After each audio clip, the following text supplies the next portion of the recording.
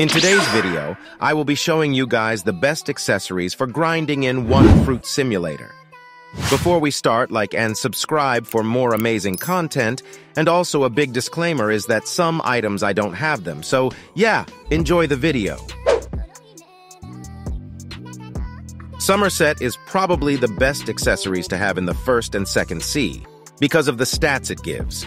If you equip the summer accessories, you get these stats: 22.50% speed, 19% stat gain, 3% coin gain, 3% mastery, and also 3% X gain. This stat helps when you are trying to level up and your items as well, and also you can swim in water without getting damaged. And this is really useful for people who don't have a fruit with a flying ability, so make sure you get these accessories before they are gone forever. Now let's check some other accessories.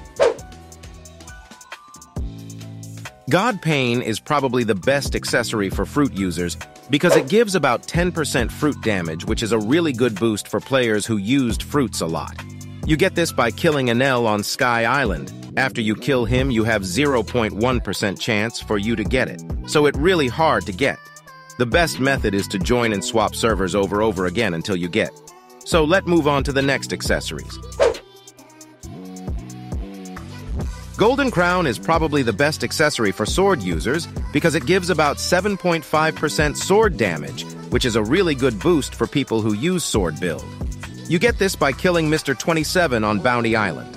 Now let's move to the next accessories. Gorilla Plate is another best accessory for sword users because it gives about 10% sword damage, which is a really good stat for people who use sword build. You get this by killing Great Gorilla King at Colosseum in the first C.